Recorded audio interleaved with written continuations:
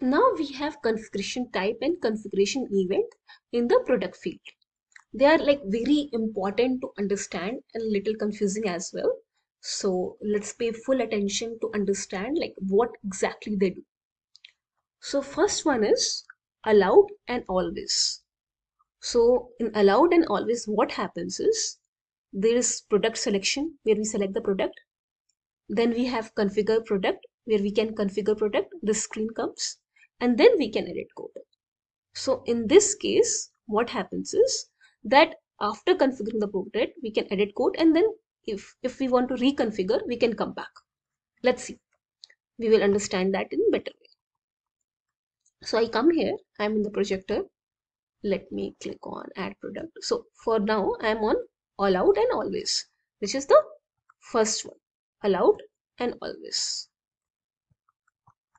Now in this, what will happen is, like, let me select as projector. So that is the first screen. That is the product selection. Then once I click on select, I come to configure product. See, I come to configure products. And then once I click on, for example, product screen and product bulb, like I just do select these two and click on save, I come on edit code and I can just see product screen and product bulb, not the ceiling one. And if I want to make the change, like I want to add another one, how can I do that? I will be click on reconfiguring line, and that will again take me to a configure product. So see, product selection, configure product, edit code, and then it will redirect you to configure product, and you can do it as many times as possible. Like if you want to add, you want to remove, whatever you want to do, it can be possible. Second is allow and edit. What it will do? It will show you product selection, configure product, edit code. But here the difference is, from product selection, you will directly go to edit code. Configure product will not come for the first time. Next time, how many times you click on this icon, you will be able to go to configure product. So let's go here. Here, what is the option we have? We have allowed and edit.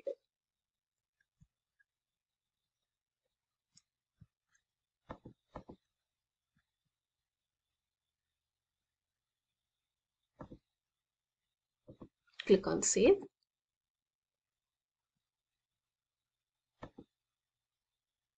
Now let's refresh it. So what we said, that the second screen after product selection for configure product should not come. Let's see for the first time. So I click on projector and then I click on select. See, it directly takes me to edit code. But now if I click on reconfigure line, it will come back and let me do it. And then I can do as many times as possible. Okay, like click on save. Again, it will take me to this screen. Correct?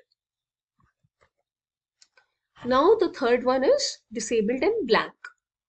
Here, it will directly take me to edit code, but it will not let me reconfigure. It's like one time shot. You select the product, the options, and then you are in the edit code. There is no icon to go back here.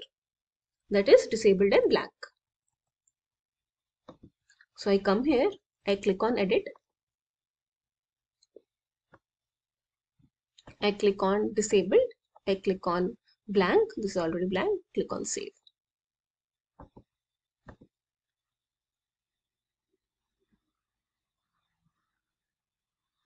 Add product, projector,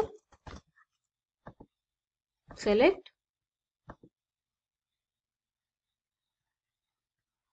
see, edit code, and there is no range icon. You are done. One time you go and it's no more available. And fourth is allowed and add. See, allowed and always, allowed and add. Difference is that it lets you add, but only one time. Then it doesn't let you reconfigure again. So if I go here, I click on edit, I click on allowed and then add. So one time we will be getting option of product configuration, but not again. So let me click on refresh, add product, projector, select.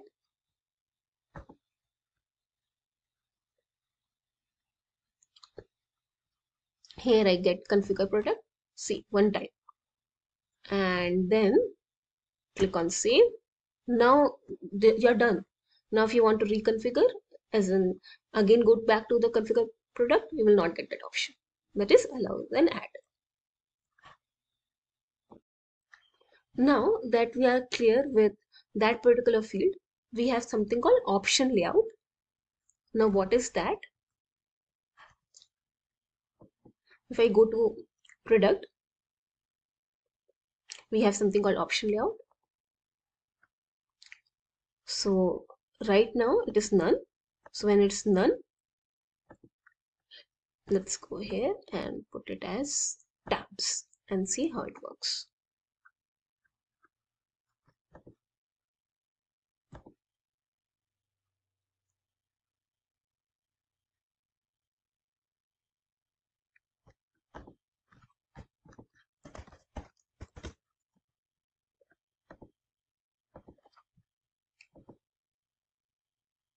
See, here in the configure product, you're seeing tab other options. Right now it is coming as other options because you don't have any feature. If you have, there were features to it, then that would have been coming. Something of this sort. See this. Like they have computer and then they have features like processor, memory, storage. So by tab, they can keep on selecting. Then we have wizard. Wizard, what will happen is like you will be getting, like you can choose go to next page, and like that you can work on. Like for example, in processor there are many of them, so you can select. So here we have tab being selected. If I click on wizard,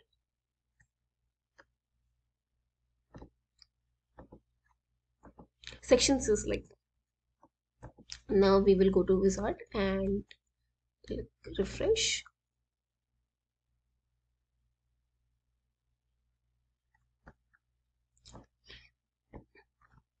add pattern, click select. See, you will get this. If there were like more ones, you could have seen there. So it's like one of one. So that's how it comes. And third, the last one is section. Section is like I've already selected here. So in this section, you can simply see other options. It's just like nothing but the feature, and inside that you will be able to see. So these are three options: layout, tab, wizard, and section.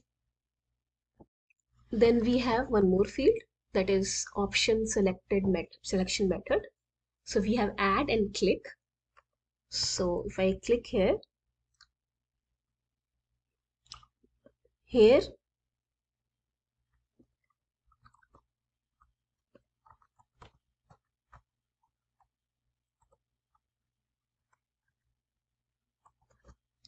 we have add, like product option selection method. Let's go here. So we have click by default. Let me change to add and click on save. Let's refresh, add product, projector, select. See, we are getting add option here instead of click, which we were getting earlier. And it's just a different UI. And then we can just simply select here. We can select basically like this. So this is add for us.